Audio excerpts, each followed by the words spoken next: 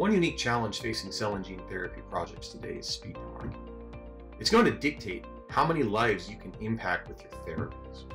We're going to try to show you ways to embrace the need to go fast and kind of run a marathon at a sprinter's pace.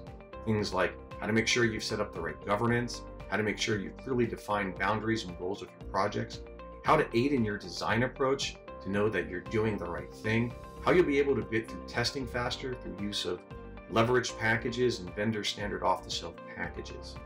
This will enable your projects to ultimately meet their goal, which is putting life-saving medications in the hands of your patients.